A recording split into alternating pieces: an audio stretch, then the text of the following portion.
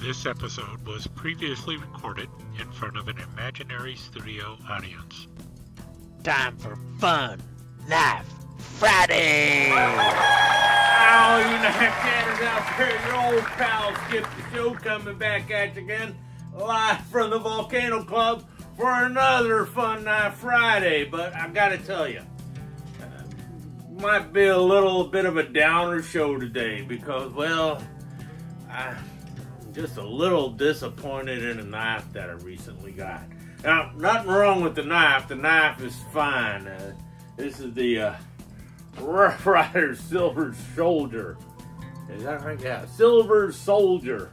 Say that thing 3 times. I can't even say 3 times fast. Silver Soldier, Silver Soldier, Silver Soldier. Anyway, we don't need the box. We got the knife. And got the knife right here. And it's a boot knife. They said this is a boot knife. See that? Where's the boot? Here's a boot. Imagine putting that in your boot. I think it's a little bit big for a boot knife. Anyway, does have that little loop there. See that? Anyway, let's take a look at this big old beast of a knife. Yeah, does it look familiar? It looks kind of like that Single Soldier or Single Shadow or something like that by Gil Hibben. See that wire wrapped handle? You got that little thing on the back. Also, it looks kind of like a V42. Here's that, what is it? Single Shadow or the Silver Shadow or whatever by Gil Hibben. Yeah. Look at the size difference. Yeah, you guess what Jock Muldoon's going to do when he sees this? He's going to go, wait a minute. Why do you got a bigger knife than me? And he's going to want this one. That was the whole plan, so I could get this one back. But then, what's going to happen is Jock Muldoon is going to look at the sheath here. He's going to go, what the heck's going on there? Because, see that? Look at that. Put it in there. The knife doesn't go all the way into the sheath. Almost goes all the way in, but doesn't go all the way in. Huh. Wait a minute. Let's turn it over.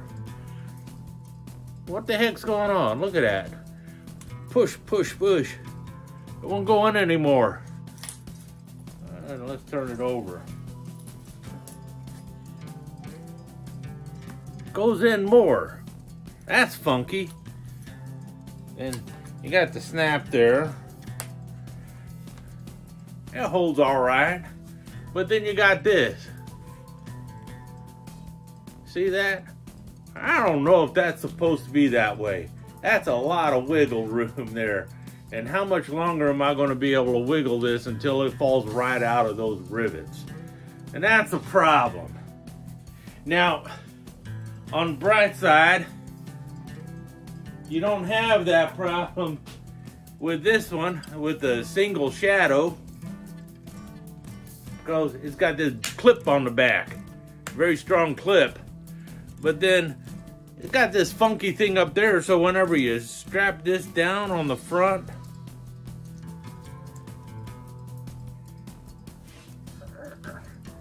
got it there, so you can see Gil Hibben's name up there, which is all kind of cool and everything, but then the leather's ripping down here. You see that? Look at that. The leather's ripping. So, in both cases, these leather sheaths kind of suck.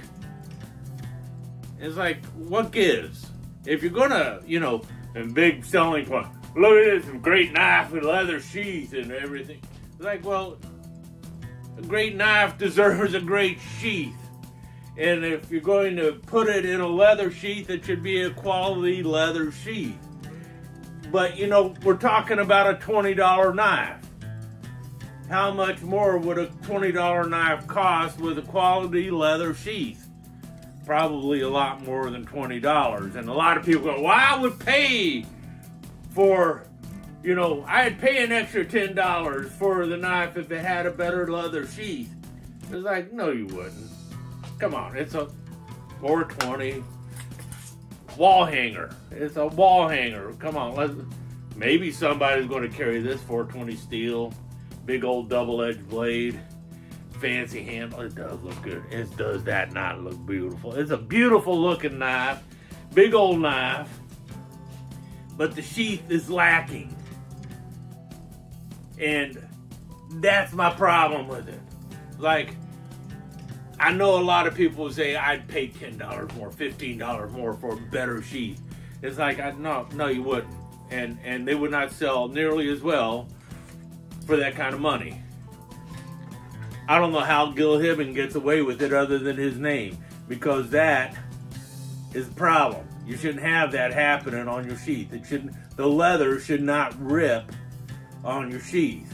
Not like that. If you design it right, it shouldn't happen. So it's probably because the leather just isn't the quality that it should be.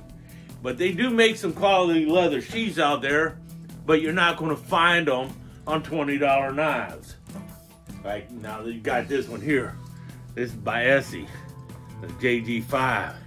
This is a quality leather sheath. I don't think I have to worry about anything breaking there. Notice how this is stitched back here, not just a couple rivets going in there. Sometimes you'll see it stitched and riveted, which is even better. But this one is so well made, it doesn't even need the rivets. It's well, you got the nice welt there. The knife just drops in there, fits nice and everything else. Yeah, that's a really good knife. But it's also not a $20 knife. Of course, China's going to be knocking it off for $20. They'll put it in a cheap leather sheath that's really more like cardboard. And people are going to say, why didn't they put it in a better sheath? Well, you don't get a good leather sheath for a low price. And that's where I'm going with this. I would have much preferred to have this knife as is in a quality nylon sheath instead of a crappy leather sheath.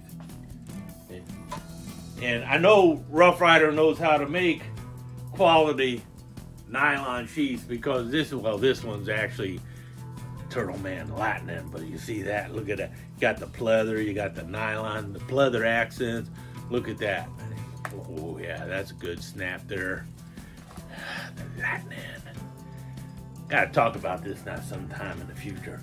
But this is a really nice nylon and pleather sheath, and it's a top quality sheath. This is really well made.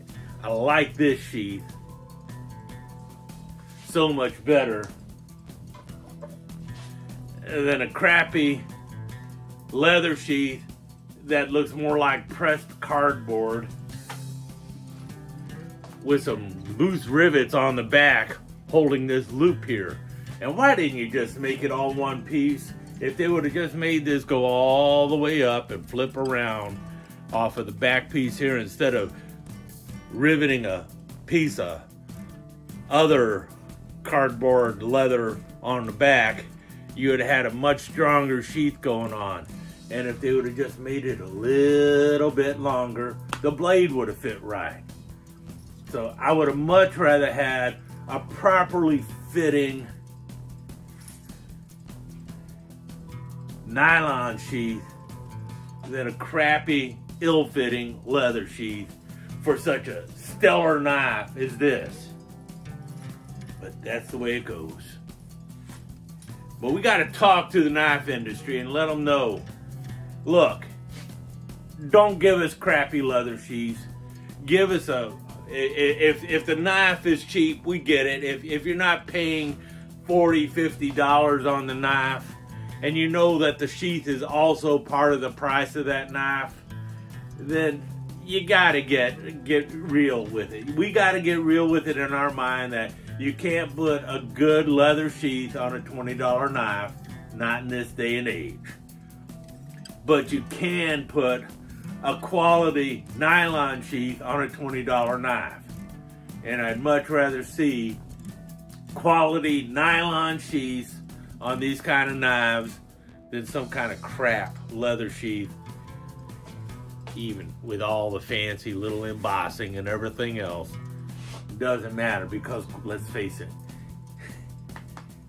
the leather is crappier. The knife. Now that's cool. I like the knife. The sheath. It can go with the box. Anyway. I guess that's where I'm at. I'm sorry. I didn't mean to ruin your Fun Knife Friday. But I can have fun with the knife. But I can't have fun with a crappy leather sheath. So, it's not my fault that this is a downer show. It's the fault of the manufacturers who think, hey, we'll sell more knives if we say it's got a genuine leather sheath. Even when the genuine leather sheath, that cow was happy to die. It's like, oh man, this is some of the worst leather I've ever made.